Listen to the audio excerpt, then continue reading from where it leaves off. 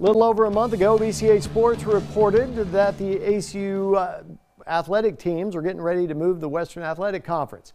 We continue to head in that direction. The WAC announced a media conference to announce school additions and sports sponsorships. ACU President Phil Schubert is scheduled to be at the conference on Thursday down in Houston, along with the presidents of Southland Conference Schools Lamar, Sam Houston State, and Stephen F. Austin.